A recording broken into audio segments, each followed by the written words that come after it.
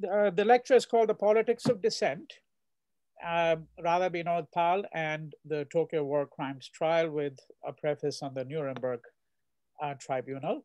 And we're going to begin with some images here. So this is a Yasukuni shrine. The Yasukuni shrine is in Tokyo, and it's a shrine that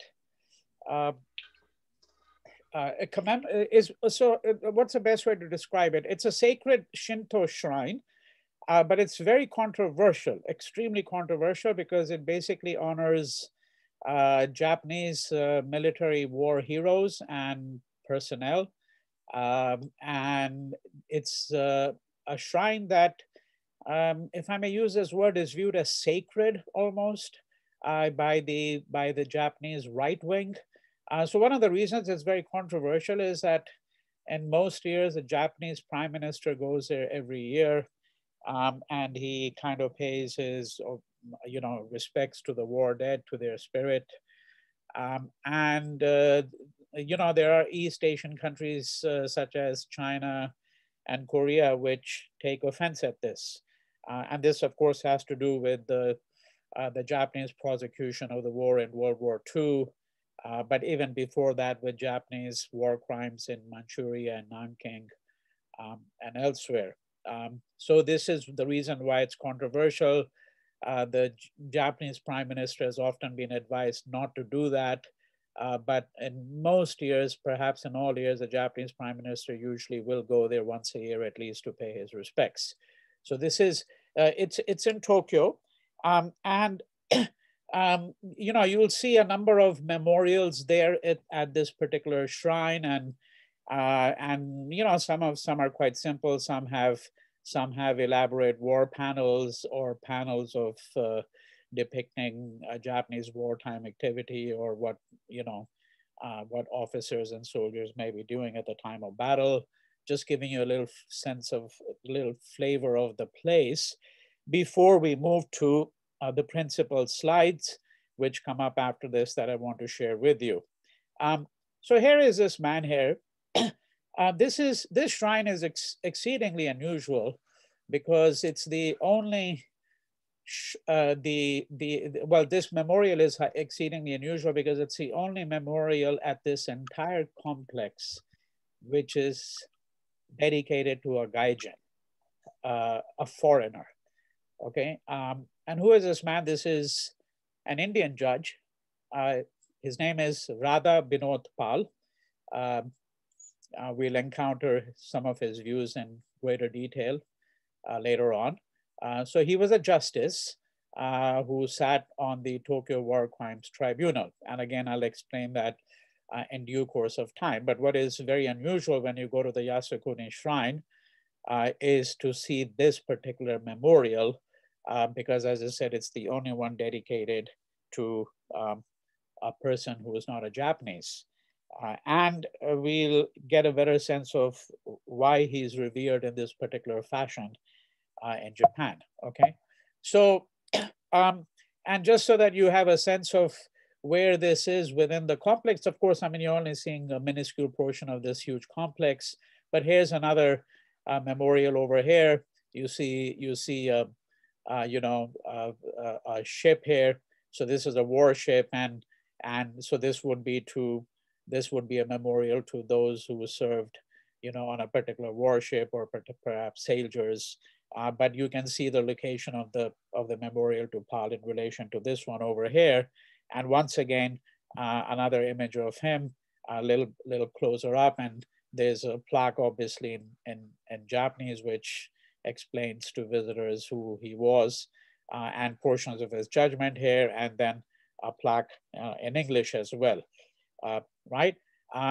And this is again in the same area, but just because now you get a sense of the stature in which he's held. So this is a memorial monument to the Toko pilots. So the Toko pilots, what we're talking about, many of you have heard of them. These are the suicide pilots. The Japanese, in Japanese, a formal term for units carrying out these suicide attacks, which took place between 44 and 45, is Tobuketsu Kikatai, which literally means a special attack unit.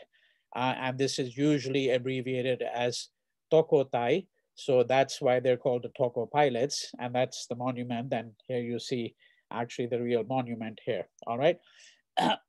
So one further thing that I'm trying to develop in this little presentation for today is to also give you a sense of how countries commemorate their own war dead, right? That's a crucial point.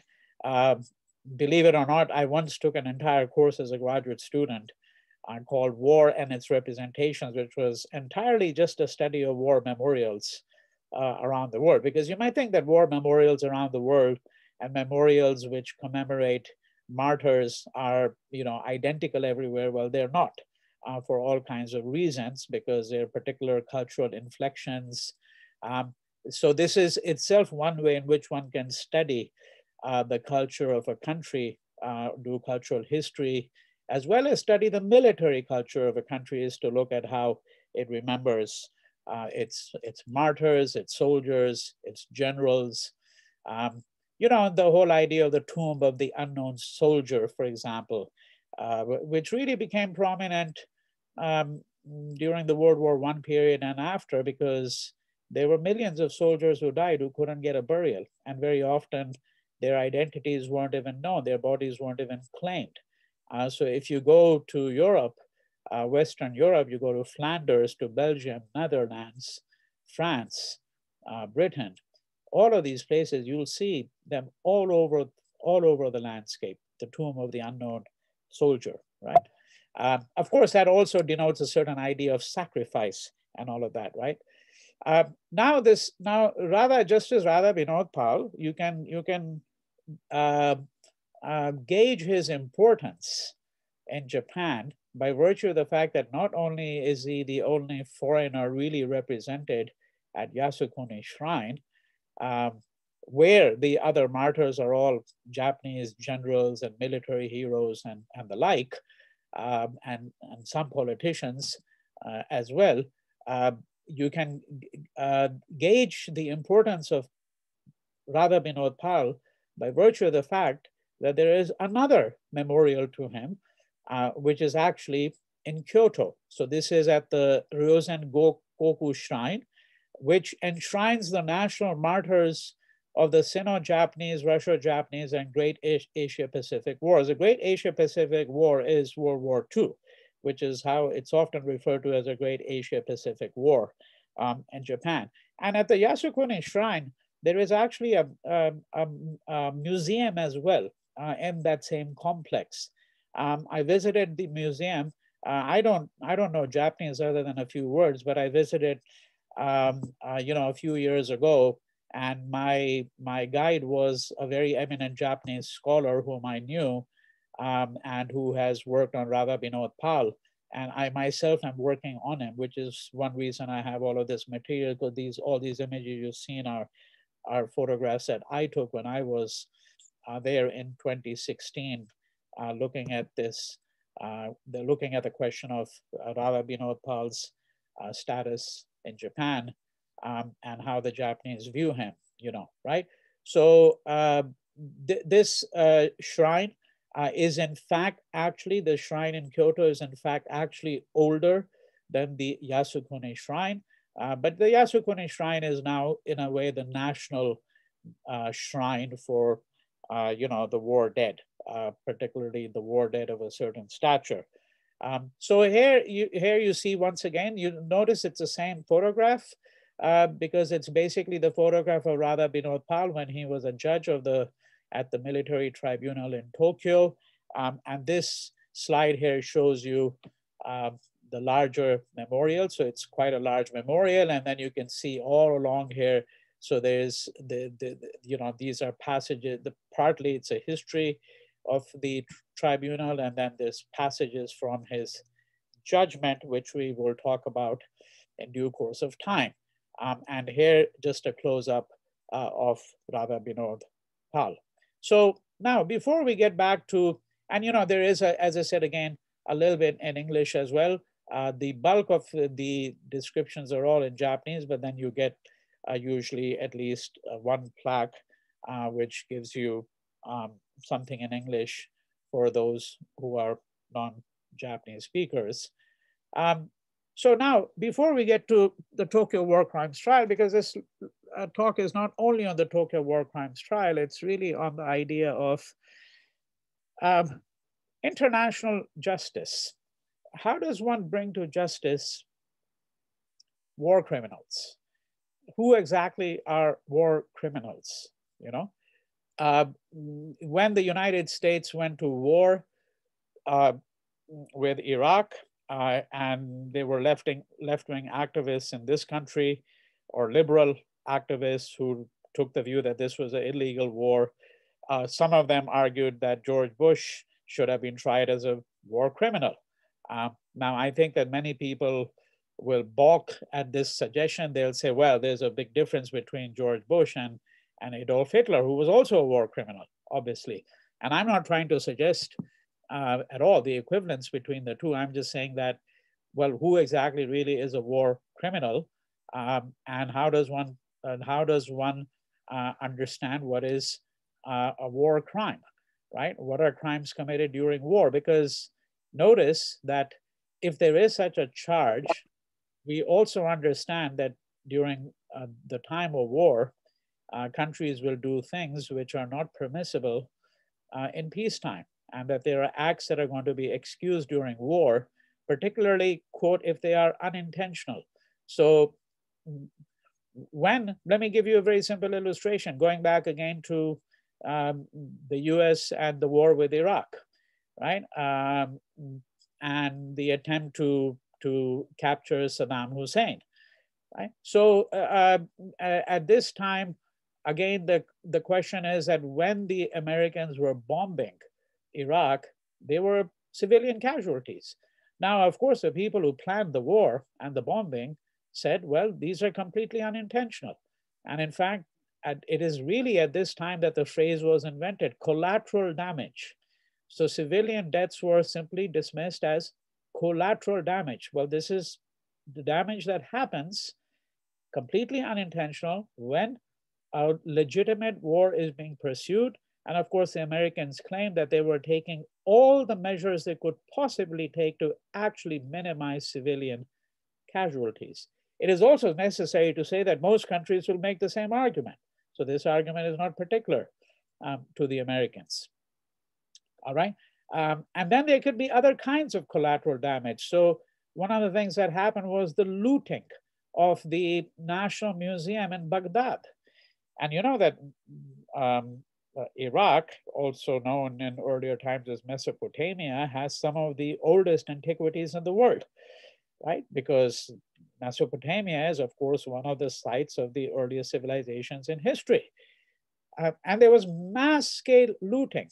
And the then Department of Defense, the Secretary of Defense in the United States was Donald Rumsfeld. And when he was told about it, his simple answer was two words, which I'll never forget the rest of my life. He said, stuff happens. Stuff happens. So, well, you know, look, there's nothing we can do about something like this. So it's a complex set of issues. That's what I'm trying to indicate.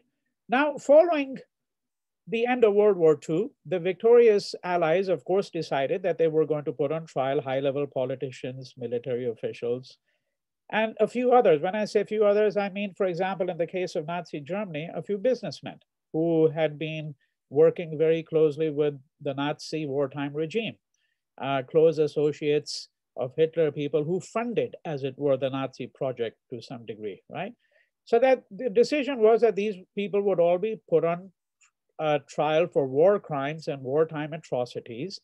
But this is not something that was thought only at the end of the war. I mean, plans had been made for this, first made for this in 1942. So that when the war comes to an end, we're probably going to have to undertake some such action to suggest to future generations that officials who carry out atrocities will not be excused for their conduct, okay? So the US, UK, France, and the Soviet Union. So we're talking about the four major allied powers. It's really three, frankly, if you ask me, because France, as you know, was not really a very major player. Paris fell. France fell to the Germans, and you know, you don't really see much as, by the way, what I would call French intervention, comparatively speaking. But of course, nonetheless, when war was declared by Germany, it was declared on September 1st, or was it September 3rd, 1939? It was declared on France and the United Kingdom. The United States, as all of you know, entered into the war much later on, and that was after the December 1941 bombing of Pearl Harbor. Until that time, the US was not involved in the Second World War, right? So the US, UK, France, and Soviet Union set up the International Military Tribunal in Nuremberg, and then one in Tokyo. Why Nuremberg? So Nuremberg is the site of some of the major rallies carried out by the Nazis. There's a very, very famous German filmmaker of that time who made documentaries which are masterworks of cinema, but she was basically a propagandist for the Nazi regime, Leni Riefenstahl. So, you know, if you see some of her films, you will see the parade ground in Nuremberg. It's still there. Nuremberg is a city in Bavaria. I was there about 25 years ago, and so I still remember this massive parade ground where these rallies were held. So Nuremberg was, in a way, one of the originary sites of Nazism, and that's one reason, among others, symbolically, why they decided to hold the tribunal there. And this tribunal was going to try major war criminals of the European Axis power. So, which in principle meant not just Germany, but also meant Italy, but it was really German war criminals that were going to be put on trial. And then they were going to have a military tribunal, they decided, in Tokyo, and this was going to be obviously for the war criminals in what the Japanese called the Great Asia-Pacific War, right? This IMT was set up by London, an agreement that was signed in London in 1945, even though discussions had been taking place since 1942. And the signatories were not only the four major Allied powers, but 20 some other countries, including Greece, Denmark, India, Netherlands, and so on. All right. Now, what is the charter? So the International Military Tribunal had a charter, and the charter lays down the terms for how the tribunal is going to proceed, and what are going to be some of the parameters of its mandate, right? So it had one judge from each allied power and a prosecution team for each country. Let me just explain that very briefly. What I mean by that is, so the US, for example, will send one judge, the United Kingdom will send one judge, and so on. And each judge and each country actually has a prosecution team to assist it in the prosecution of the case. Why each country had its own prosecution team partly had to do with the nature of the crimes, the fact that the war was spread over a large territory, that all of these countries had certain vested interests. They had their own ideas of how the trial should be carried out, and they had different archives of evidence, so to speak, right? And so the idea was that they would all have an equal hand in the prosecution of this trial, and the charter furnished the International Military Tribunal, or IMT, with the authority to try and punish persons who had committed any of the following crimes, right?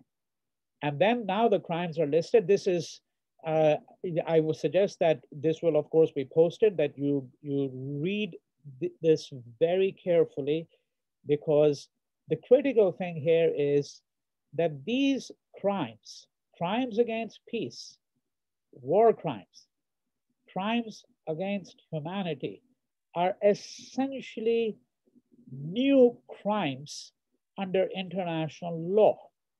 All right. Now, by this, I don't mean to say that there had not been international conventions before this tribunal, which had governed the prosecution of international law. For example, there were certain protocols that were in place about the fact that civilians should be spared, right? The attacks, they should be spared the burdens of bombing.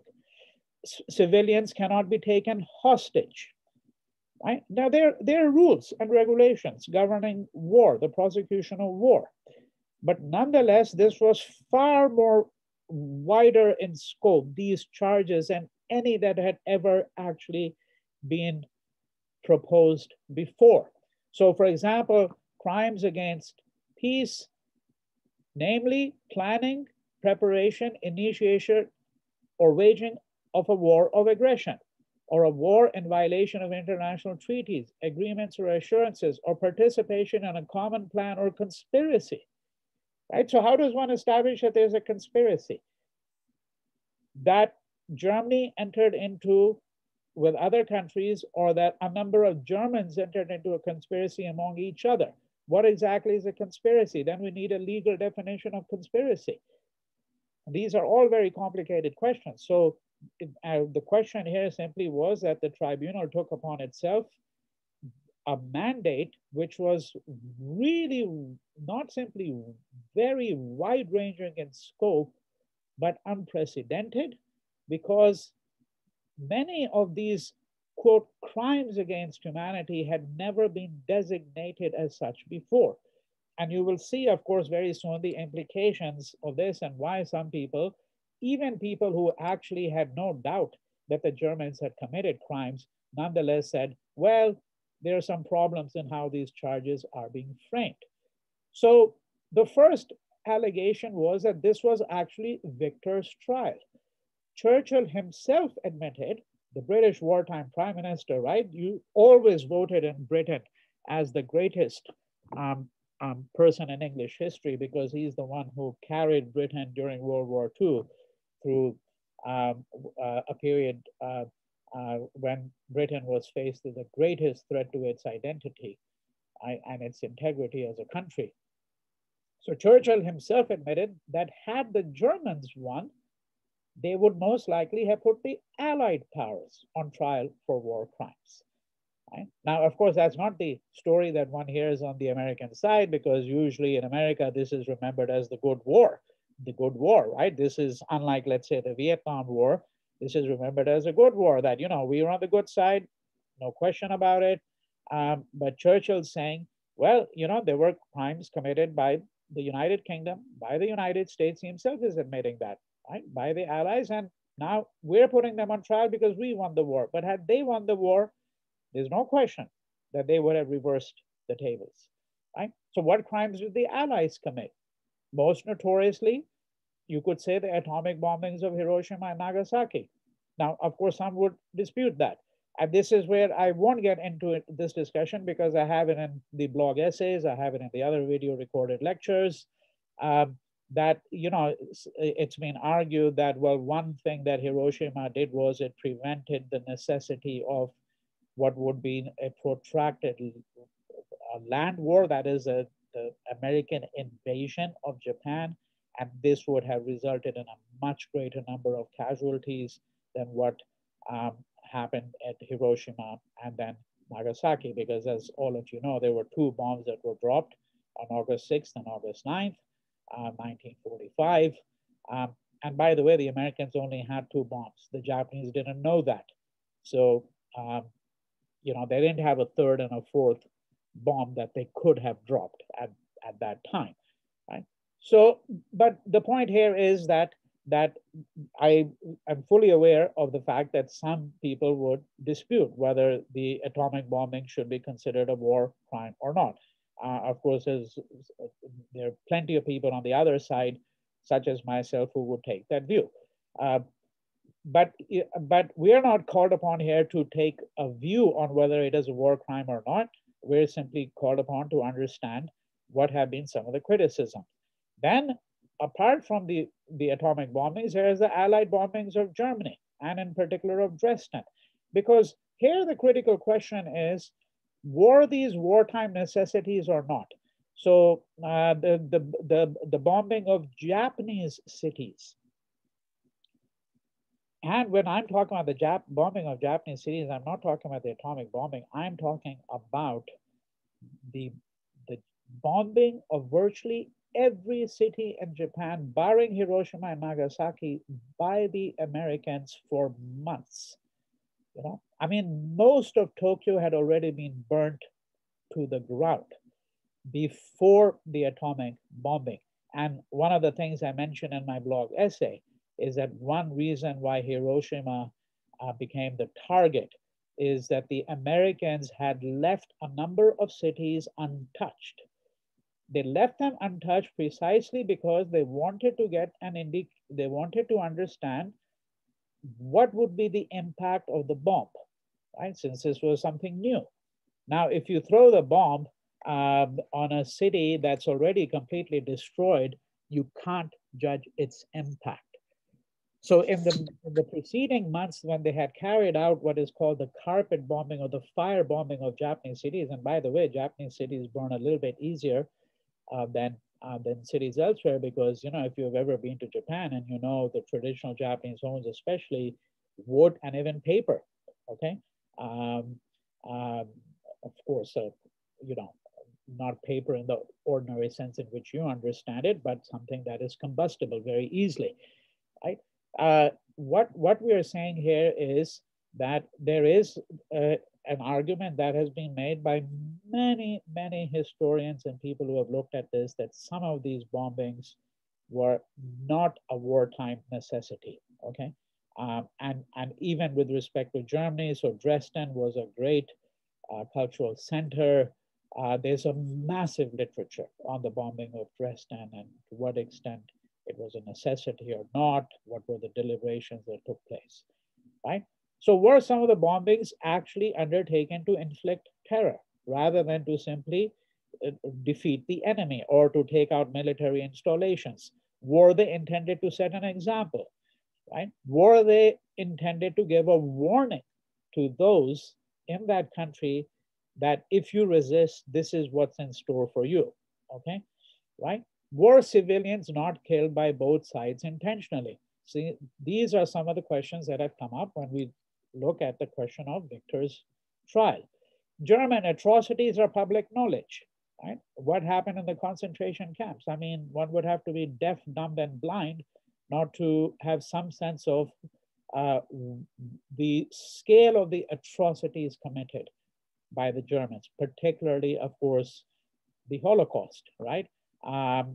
The persecution of Jews, and when we're talking about persecution, eventually leading to extermination or attempted extermination of the entire Jewish population. And of course, there were other groups that were targeted. As I pointed out, many other historians have homosexuals, people who were viewed as mentally unstable or deranged, you know, the Roma or the Gypsies, all of these people were targeted as well, right? However, let's take the other side for a moment. There is overwhelming evidence that German women at the end of the war were raped by US, British, French, and Soviet troops. Because you know, of course, that Germany was carved up into zones, and all the Allied forces had a hand in what would transpire in Germany at the end of the war. Now, initial research some decades ago placed the number of rapes of German women by American soldiers at 11,000.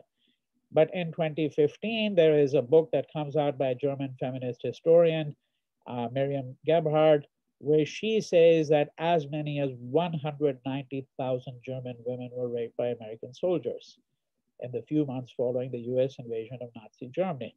I can assure you, by the way, that 99% of Americans have never even heard of the rape of German women by American troops, which is widely acknowledged by people who have worked on it. There's now this question about how widespread was this? Did it take place on that scale that she claims, or was it on a smaller scale? Not that 11,000 is insignificant, not by the remotest imagination, right? Because of course you could say that, well, this was the behavior of drunken soldiers. Some American soldiers were enraged by what they saw when when the concentration camps were liberated, right? And when they walked into the concentration camps and saw the scale of what had transpired there, they were just absolutely enraged. But if you're enraged, you don't go out and take it on women, right? The women who have been vanquished, right? Why is this retaliation taking place on the body of the woman? So there's a whole phenomenology of rape, because sometimes it's been argued, including by feminist historians, who, while of course mindful of the fact that the pain is inflicted on the body of the woman, nonetheless will say that in fact the rape of women, particularly at wartime, which is a very common problem, right, is usually a message being sent by the country that's the victor or that is in a position of superiority to the men of the other side, saying, you are eunuchs, you're not even able to protect your women, right? So it's a complicated argument. The rape cannot simply be understood as only as a violation of the integrity of a woman and her body, right? But that in fact it has wider implications, and that's why the question of rape becomes quite important. What's important here also is that popular notions have described such atrocities to Soviet rather than American forces, right?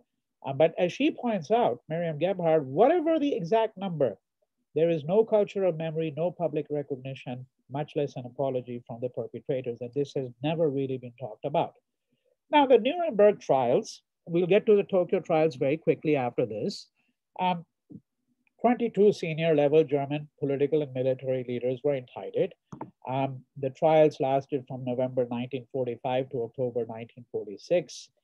Several organizations were actually declared criminal organizations, which in effect meant that if you were a member of that organization, you were also a criminal. What organization? Simplest example, the SS, okay, the Gestapo, right? All of these organizations were declared as criminal, right? And most of the defendants were found guilty at this trial. Out of the 22, 10 were hanged.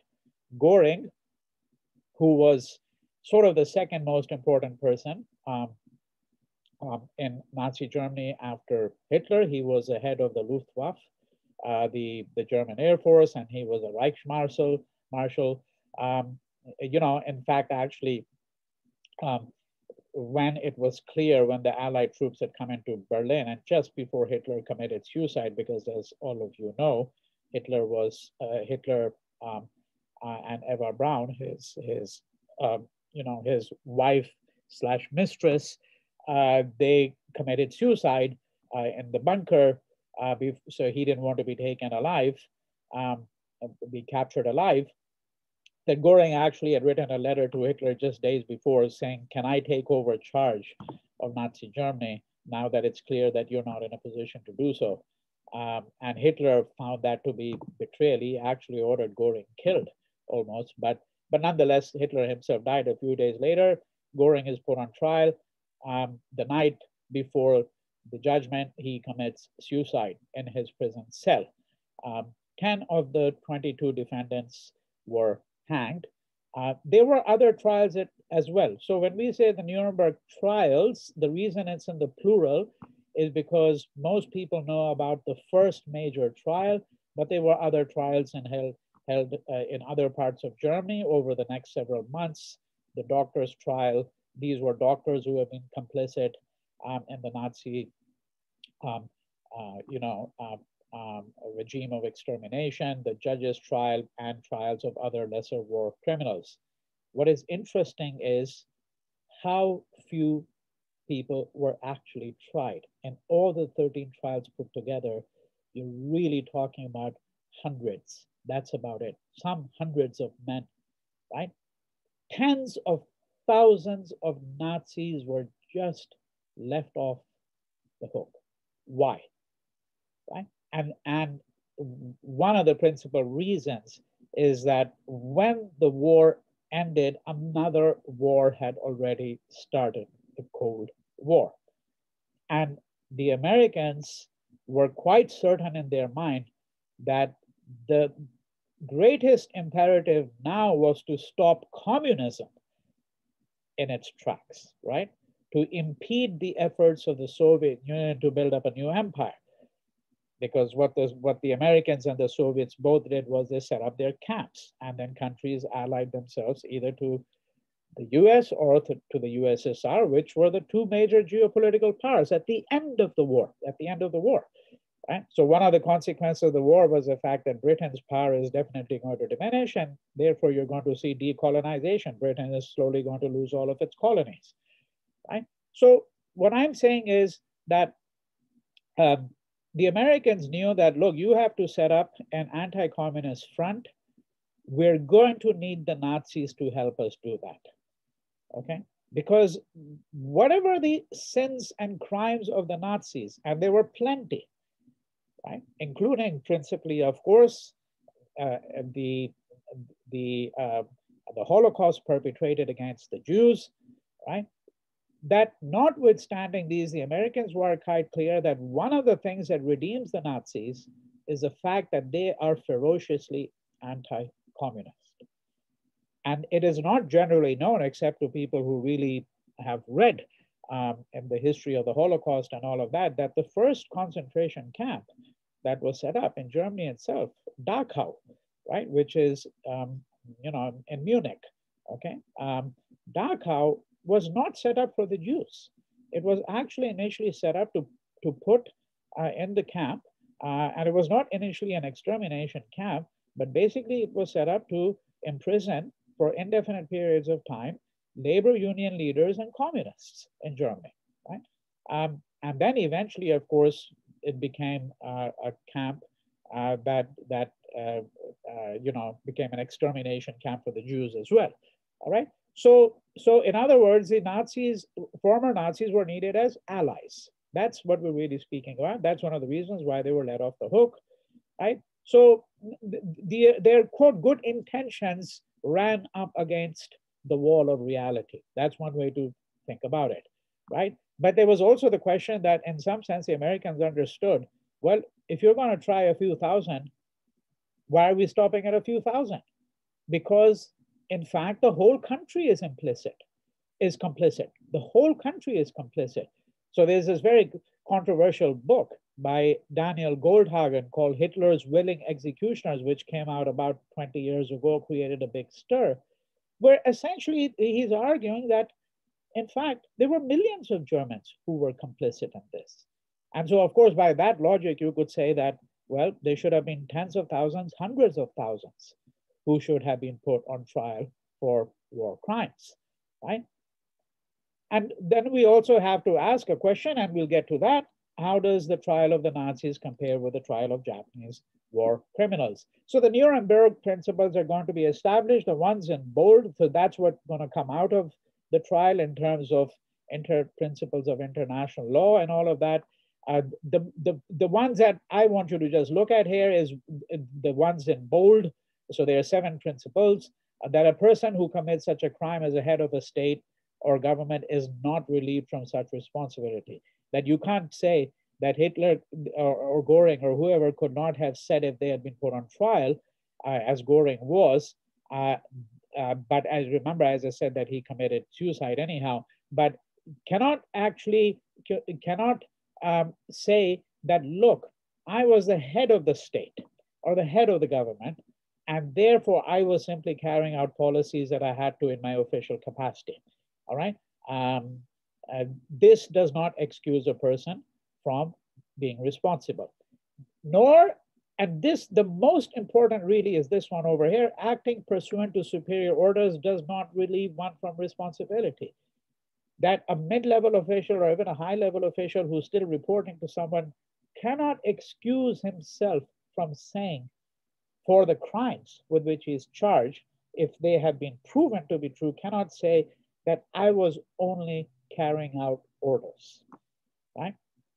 That the people who ran the German railways, which were used to transport Jews to the concentration camps, cannot simply say, well, I was simply carrying out the orders given by someone in the Reichsministry, right? Or the railway minister. That is the crucial point over here, all right? There are technicalities about, you know, what was international law. What if you're committing a crime that was really a crime only recognized under the domestic law of a country, but was not recognized as a crime under international law? So the Nuremberg Principles try to deal with all of this, that crimes punishable under law include crimes against peace, war crimes, crimes against humanity. That if it is now argued that only crimes that were actually designated as crimes as such at the time that those crimes, alleged crimes, were committed, right? That at that time, those alleged crimes were not designated as such. That does not excuse the person from the charge of having carried out crimes against peace, war crimes, and crimes against humanity, right? This is what it's going to do, what it's going to say. So there was a lot of criticism of Nuremberg. The chief American prosecutor himself wrote to President Truman in October 1945 that the Allies, quote, have done or are doing some of the very things that we're prosecuting the Germans for, right? Power was substituted for principle, as the Associate Supreme Court Justice William O. Douglas declared. Law was declared ex post facto. Ex post facto, Latin for after the fact, something I've spoken about before. A person is charged with a crime against humanity. When this alleged crime took place, let's say 1942, let's pick a random date, 1942, was that action designated as a crime under the existing law at that time? Or is it the case that now the law has been framed after the crime has been committed, and the person is now being tried under a law that was framed after the crime was committed? And therefore, the implication being that that from the point of view of existing law, it was not actually a crime at that time, right? So even American legal experts, including a Supreme Court justice, are saying that the law was actually created after the fact, all right? And that these proceedings were not done according to a court of law. The trial was fraudulent, it was argued. The rules of evidence were different, some said. So for example, give you an illustration, Article 19 of the Charter states that the tribunal shall not be bound by technical rules of evidence and shall admit any evidence which it deems to have probative value. Probative meaning that which can be proven, right? Right? But of course, here the question simply was the technical rules of evidence. You know, rules of evidence are very, very strict, which is why, for example, evidence collected illegally, even though no one might doubt the evidence, no one might doubt the evidence, and every single person believes the evidence is true. But if the evidence is collected illegally, for example, it cannot be used in a court of law, right? What the tribunal's charter stipulated was it shall not be bound by these technical rules of evidence, right? And had Germany, had states agreed to the terms of the tribunal, had the country that had been vanquished, Germany, had Italy, the other country that was vanquished, had in Europe, right? Had they agreed to the terms of the tribunal and to its jurisdiction? These were some of the criticisms that were raised. All right. Now, let's look at the Tokyo War Crimes trial. So something similar happened in the Far East. This is called the Tokyo War Crimes trial. The difference is that there was no agreement, international agreement, as it was in the case of the tribunal in Nuremberg, right? This was not created. The IMTFE, International Military Tribunal for the Far East, was not created by international agreement, but it had a charter. It was essentially under the jurisdiction of the Americans. Why the Americans? Very simple, because at the end of the war in the Pacific, that is with Japan's surrender, unconditional surrender, Japan came under American occupation.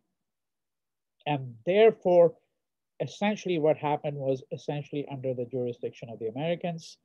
All right. Now, the Potsdam Declaration of July 1945, signed by the US, UK, and China, demanded Japan's unconditional surrender and stated that stern justice shall be meted out to all war criminals, right? So something similar to what we saw in the case of Nuremberg, right? The Soviet Union had not yet declared war on Japan and therefore was not a signatory to the Potsdam Declaration.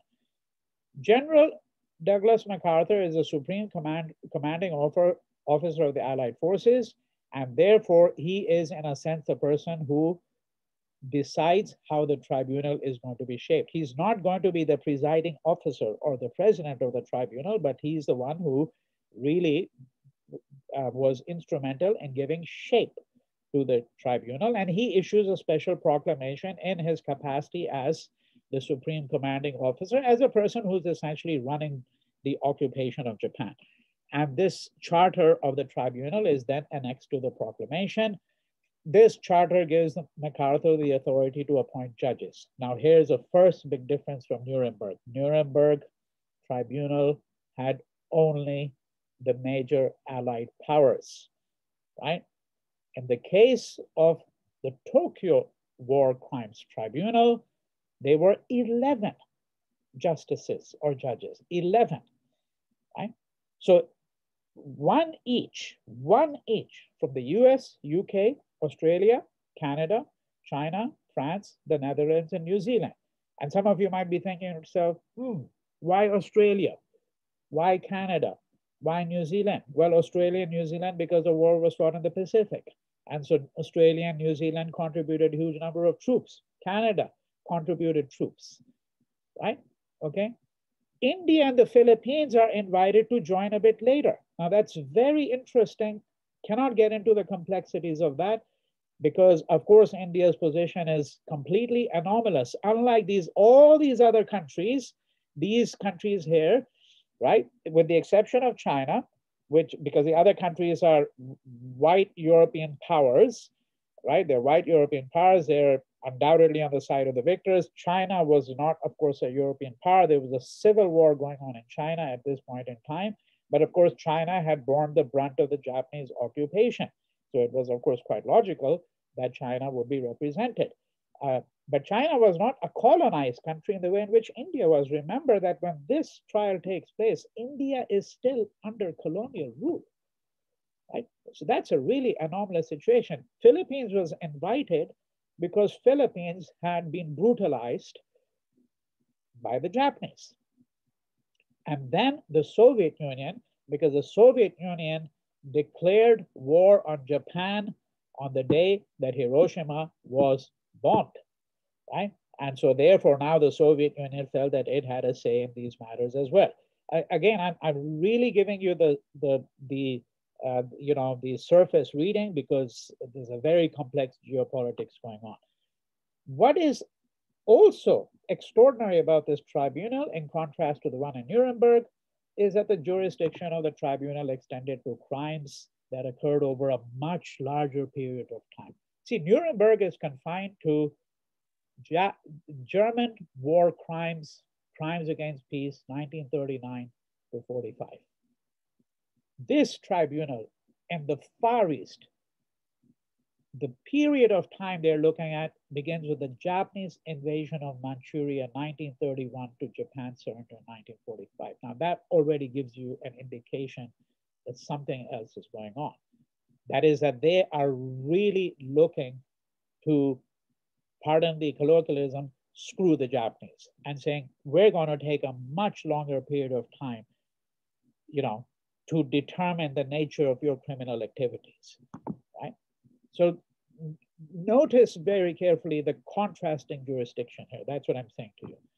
And it was one important aspect of the trial. There's enormous discussions that take place at that time is a decision to exclude Emperor Hirohito from the list of persons who are going to be tried. Because as in the case of the major trial, the showcase trial, and the Nuremberg here, the showcase trial is a big trial, the first one in Tokyo.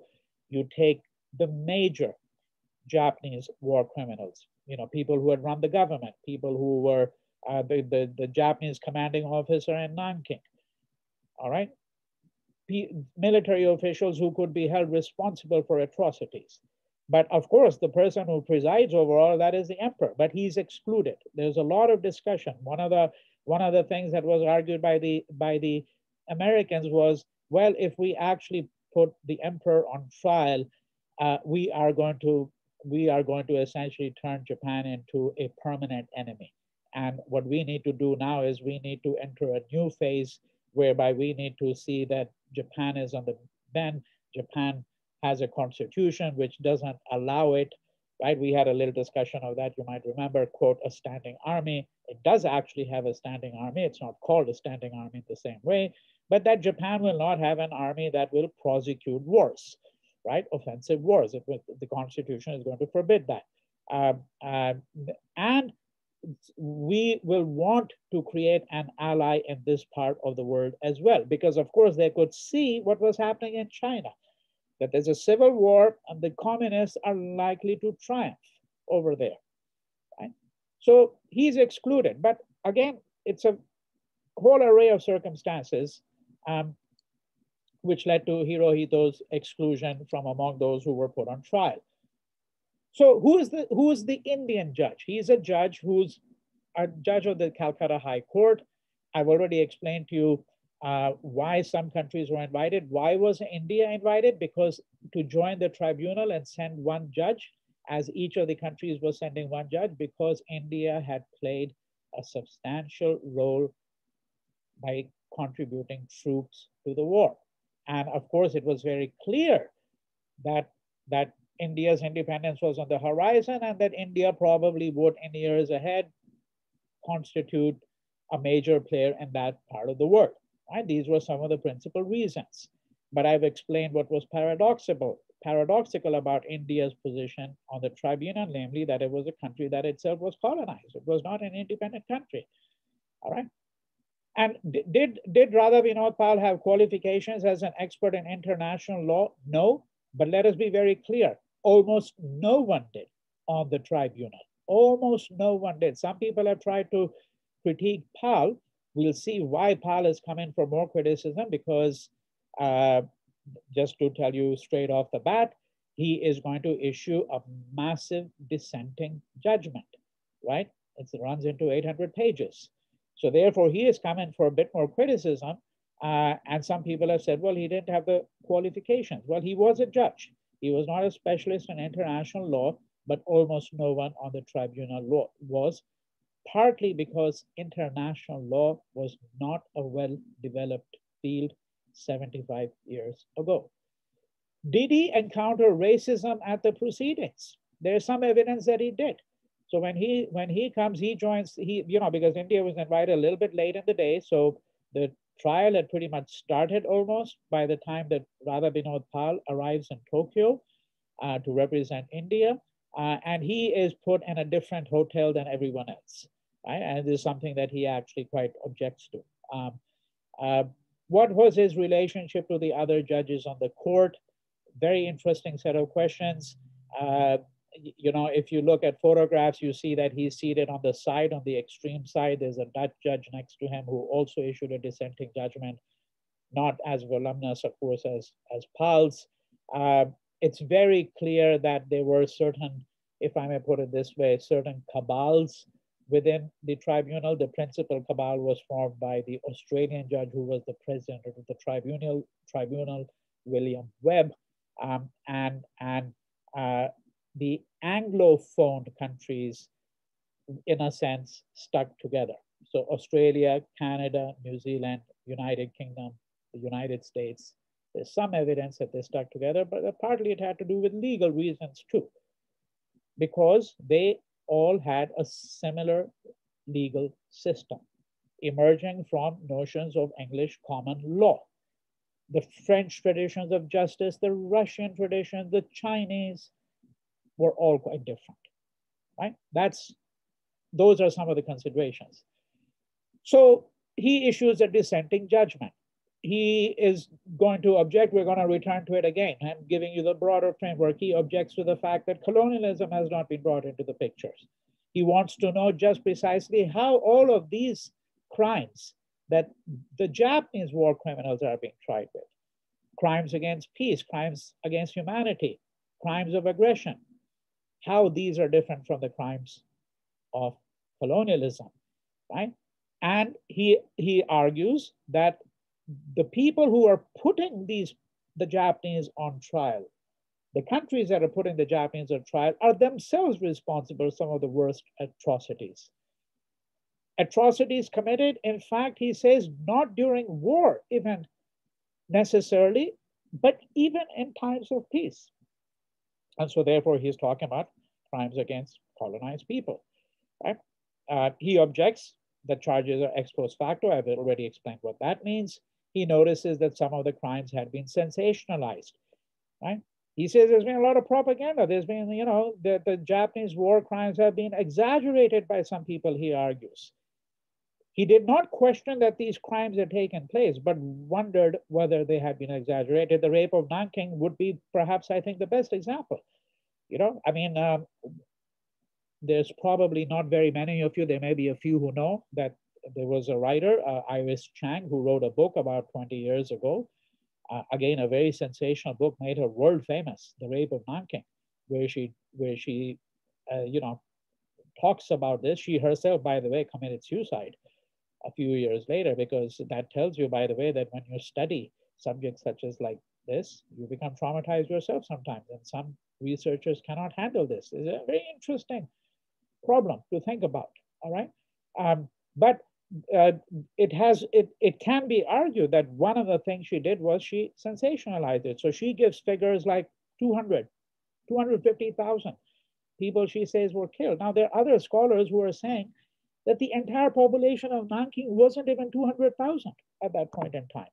And it's not the case that no one came out of it. And so Pal, in fact, is already anticipating all of this in his judgment, right? Suggesting why we're going to have to scrutinize this evidence very, very carefully.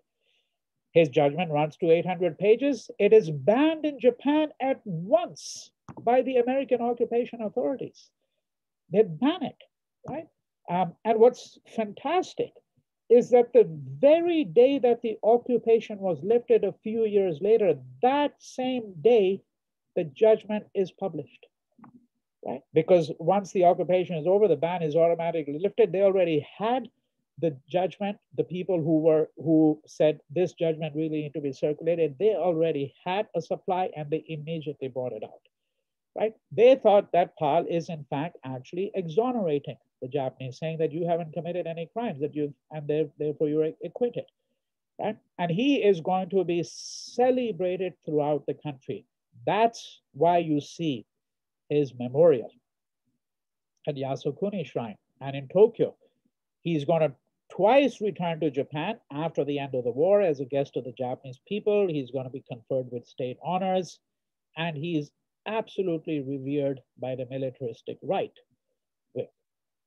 However, unusually, even the Japanese left holds them in high regard, even while they critique Japanese nationalism. The reason for that, of course, is his critique of colonialism, right? His critique of colonialism. And he's very clear. He critiques not just British and French colonialism, he critiques Japanese colonialism. All right, now, I wish I had time to keep on going on, but I really do want to just spend a few more minutes on Pal, because I will suggest that you read all of this very carefully yourself.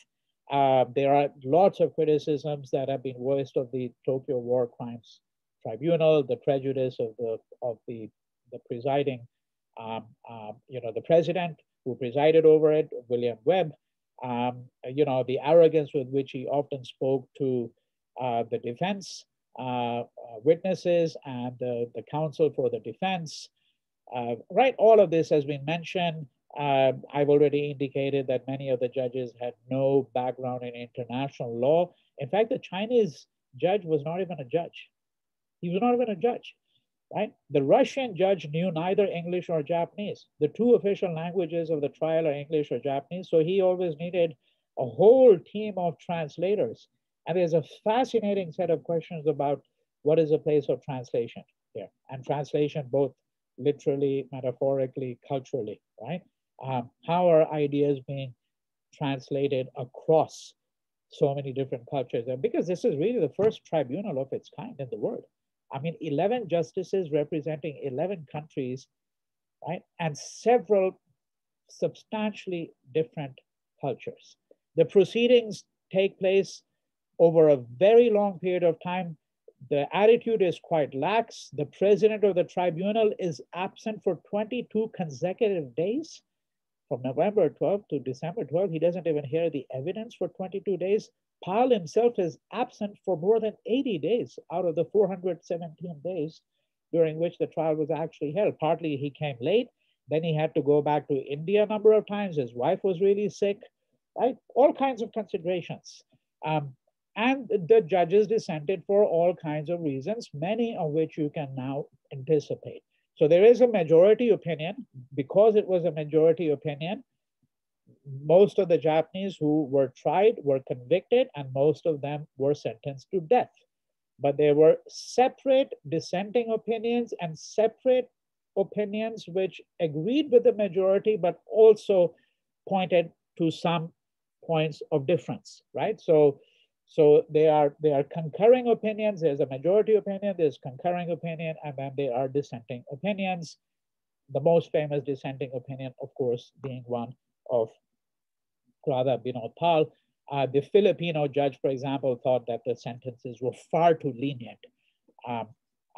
Well, it's difficult to surmise what he means by lenient when more than half of the people had been sentenced to death and the sentences were carried out. But he thought that the others should have been sentenced to death as well. And as in the case of Nuremberg, we're not speaking about one single trial. This is the showcase trial, the big one. This is the criminals who are judged to have carried out the greatest atrocities, but there are going to be a whole series of other trials, not all held in Tokyo, some held in other parts of Japan, some held actually in other countries as well. Okay, not all held, and some held in the Philippines, for example. Not all of them were held in Japan either, right? Now, Justice Pal says, quote, I would hold that each and every one of the accused must be found not guilty of each and every one of the charges in the indictment and should be acquitted on all those charges, end quote. So was he exonerating the Japanese? Was he saying, well, no, you haven't committed any crimes at all? Because he said, right, that must be found not guilty of each and every one of the charges in the indictment. And yet he says at the same time, and this is what reveals his position, in the same judgment, the evidence is still overwhelming that atrocities were perpetrated by the members of the Japanese armed forces against the civilian population of some of the territories occupied by them, as also against prisoners of war. That it's not only atrocities committed against civilians by the Japanese armed forces, but it's their treatment of prisoners of war. So how do we interpret the judgment? What more can we say about it? He, of course, objected to the ex post facto nature of the charges. In other words, the charges for which they were charged, the crimes for which they were charged were not recognized as crimes at the time that they were committed. He questioned the absence of judges from vanquished countries. And it's an interesting thought that there should have been a Japanese judge too. There should have been a judge maybe even from Germany, because there was wartime collaboration between the Germans and the Japanese, right? He's saying that this is the only way in which we can actually conduct a fair trial. He's saying there's selective prosecution of even the crimes perpetrated by the Japanese. Forget about the crimes perpetrated by the Americans and the British. The bombing of Chinese cities is not an indictment. It's not mentioned in the indictment. Bombing of Chinese cities by the Japanese. Why? Because the Americans knew that the minute you did that, then the bombing of Japanese cities by the Americans, the carpet fire bombing, which went on for months and essentially left most Japanese cities not just in ruins, but in large fires that burned for months, that the Americans could then be put on trial for this, right? And, you know, he actually takes an aerial trip of Hiroshima. He takes an aerial trip of Hiroshima. He sees the atomic bombing and its consequences because, as you know, from not just from my video lectures and, you know, but from other material, that Hiroshima was leveled, right? So there's atomic dome. There's this building, that one building which survived in ruins, then it is still preserved. It's now a shrine to peace in a way, right? But the city had been completely leveled as far as the eye could see. And he's clearly moved by that, right? And he is very clear that this is, in fact, a crime against humanity, the atomic bombing of Hiroshima and Nagasaki. And so therefore, it's questionable to him whether the prosecutors had any moral claim to hold the trial. He sees the trials as retaliation out of which little, if any, good would emerge. And the last slide here, two further considerations. Was there racism in the administration of justice? To be absolutely concise about it, the number of Japanese who were tried and convicted and the kinds of sentences they were given, that is, the severity of the sentences, far outstrips what was administered to the Germans. The number of people tried, much greater number of Japanese than Germans, the severity of the crimes, the severity of the punishment, all of this, suggesting that the German war criminals and Japanese war criminals were not viewed in the same way. One recent outcome of these trials, you could say, is the International Criminal Court. Astonishingly, it only comes into existence in 2002. There is the Rome Treaty that brought it into existence in 1998. More astonishingly, there are 190 countries in the world, only 123 countries are members. Which prominent countries are not? The US is not a signatory to this. Okay, it initially signed the treaty. It was never ratified by the Senate because the US eventually withdrew. Russia, China, India, none of these countries is a signatory. Why not?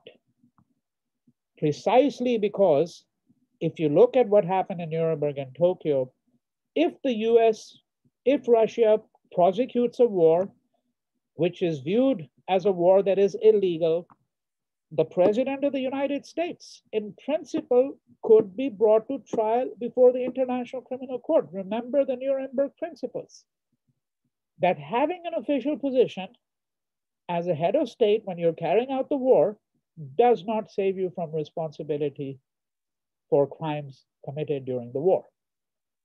Right? So the US said, we're not gonna subject ourselves to being brought into the International Criminal Court, and particularly by countries such as Syria or Iraq or Sudan, which are run by tin pot dictators, and we are not going to have these small little countries bring our mighty leaders to court for crimes. That's the reason why. And it is not an accident that virtually all the prosecutions that have been carried out by this International Criminal Court are of African leaders charged with crimes against peace, war crimes, crimes against humanity, right? And why Africans? Because, of course, African states are the least powerful in the international state system that we have.